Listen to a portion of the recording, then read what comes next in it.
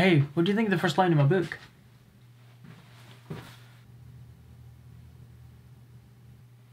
Oh yeah, no, it's good. It could be a wee bit more dramatic. More dramatic. Okay.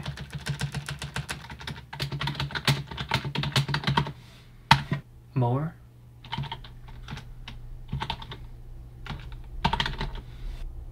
Mower.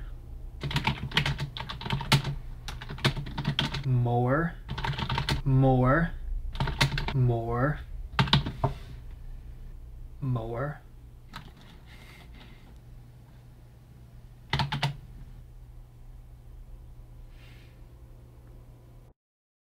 So at the end of last year, I did a video on some great endings in fantasy books.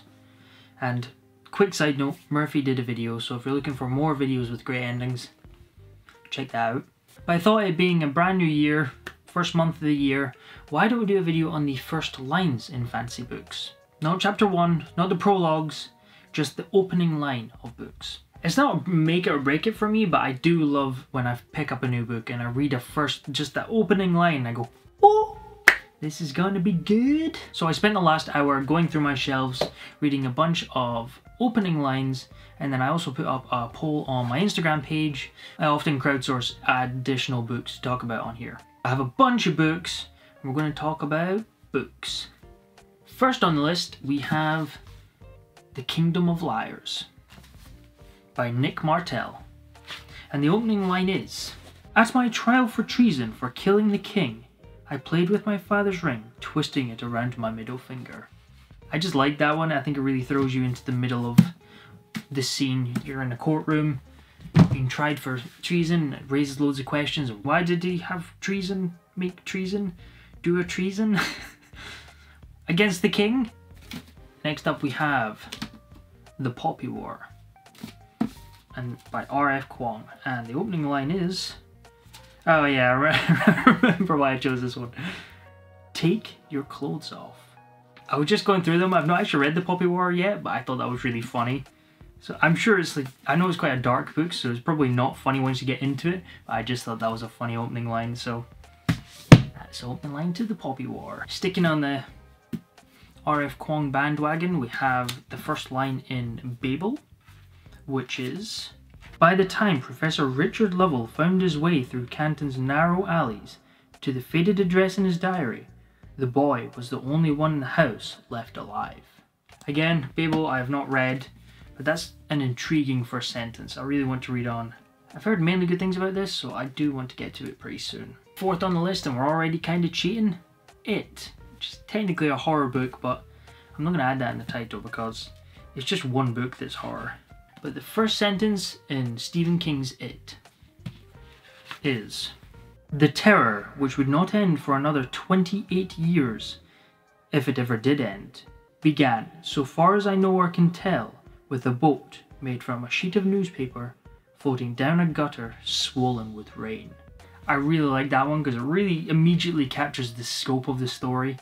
The fact that this is going over 28 years, and even then, we don't even know if it's completely ended. So I have read this one, and that first line definitely lives up to the epicness that is It by Stephen King, which is a chunky book, but I still highly recommend. Next up we have Nevernight by J. Christoph. This was also one that was sent to me on Instagram, because it's a pretty good first line, opening line. "People often themselves when they die." Perfectly captures the tone of the book. I think, in fact, wait there. The special Litjoy editions of the Nevernight Chronicles actually has J. Christoph annotating his thoughts for each part of the book, and he says something about that first line. And it's about it being wanting to get across what type of book it is as early on as possible, so people know it's going to be dark and messed up before they get into it. Let's see, what did he say? Oh, here we go. "This whole first page is basically a warning to anyone who walked in expecting Illuminae," which is his other YA series. And Nevernight is definitely not a YA series. Next up we have Sons of Darkness, an Indian grimdark fantasy. The first line is absolutely brutal. I've not read it yet, but I can already tell it's going to be a pretty dark book. The stench of split flesh from the carcasses of the children of light wafted out to mock his hunger. This is one I want to get to very soon as well. It sounds so good. Dark, messed up, but that's what we're here for. Next up we have a classic, The Hobbit. In a hole in the ground there lived a hobbit. It's iconic. At this stage, you hear that line and you can picture the Howard Shore music in the background. It's just such a good opening. Ash fell from the sky. The Final Empire by Brandon Sanderson. I remember when I first picked this up and it was just such a visceral image having Ash falling from the sky. And this really was my turning point into adult fantasy, so it will forever be one of my favorites of all time. Another user submitted on Instagram was the first Wheel of Time book. The palace still shook occasionally as the earth rumbled in memory, groaned as if it would deny what had happened. That is the opening prologue, Dragonmount, and they all start with another line that I really enjoy, which is, "The wheel of time turns, and ages come and pass, leaving memories that become legend." Another one that was submitted on Instagram, The Pariah by Anthony Ryan. Before killing a man, I always found it calming to regard the trees. It's a bizarre opening line. I don't know if I should find it funny or kind of messed up. Maybe a mix of both. Next up we have Justice of Kings by Richard Swan, which sequel's coming out next month, The Tyranny of Faith. It is a strange thing to think that the end of the Empire of the Wolf and all the death and devastation that came with it traced its long roots back to the tiny and insignificant village of Rill. That's such a good opening line. You get scope, you get intrigue of it. Why is it coming from this small insignificant village? Solid first line. Now on Instagram, I did start my post by saying one of my favorites of all time was the prologue for Way of Kings. Seth, son Vallano, truthless of Thinovar. Seth, son Vallano, truthless of Shinovar, wore white on the day he was to kill a king. That's the thing about opening lines.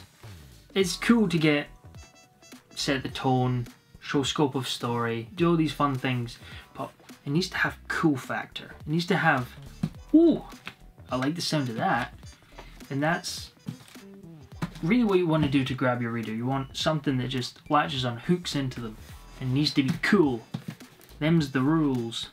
Okay, I think this is my last physical book before we go into Instagram and ebook stuff. The First Binding by R.R. Verdi. I walked into the tavern in search of the most important thing in the world. A story. I know what you're thinking, that's technically 2 sentences, but even just the first sentence by itself is cool. I'll include the story just so you can understand where it's going. Oh, this is a good one. Fangs of War by A.G. Doble. On a silent shore in a distant land, the world was coming to an end. That's just a cool opening line. See, that has cool factor. Another book called The 9 Princes in Amber. I've not actually heard of this book. It seems to be a older sci-fi book. So let me know if you've read that. Is it worth checking out? It was starting to end after what seemed most of eternity to me. That is also a cool opening line. A lot of these have the end of the world in their opening line. Another classic that got submitted more than once was Stephen King's The Gunslinger? Gong.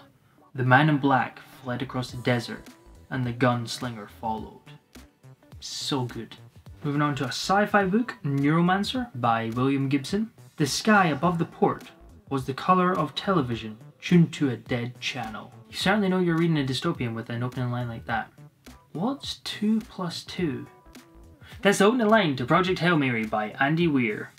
Another one that's bizarre, but has cool factor because it is so bizarre. Another sci-fi, one called Inverted World. I had reached the age of 650 miles. Another super popular one, Red Rising.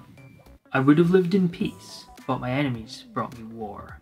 That's a great opening line. I've not read Red Rising yet, but that's a great opening line. Far out in the uncharted backwaters of the unfashionable end of the western spiral arm of the galaxy lies a small, unregarded, yellow sun. Certainly don't have Stephen Fry's voice, but that is The Hitchhiker's Guide to the Galaxy. Moving into a classic era, we have 1984 by George Orwell. It was a bright day in April, and the clocks were striking 13. I like an opening line that has a bit of intrigue, a bit of something a bit different. It just makes you go, I forgot about this. This is one of my favourites. It's Red Sister by Mark Lawrence. It is important when killing a nun to ensure that you bring an army of sufficient size. I think that's a great opening line. I really like that. And last but not least, we have The Crew. Before the killing began, Varsaid wanted to enjoy a glass of iced milk sweetened with honey. I also want to note that The Crew is self-published and it's pretty new, and it has one of my favourite taglines as well, which is Kings of the Wild meets Deadpool. Apparently it's really funny and brutal. And that is it. I've been filming for, good lord, almost 40 minutes. I'm gonna have to cut this down somehow. So what is your favourite opening line in a fantasy or sci-fi book? And if you're like me and can't actually remember any of them, which one was your favourite from this video? I'm amazed that people can remember quotes and stuff from books. I struggle to remember character names after I finished a book. But that'll be it. Thank you for watching and goodbye.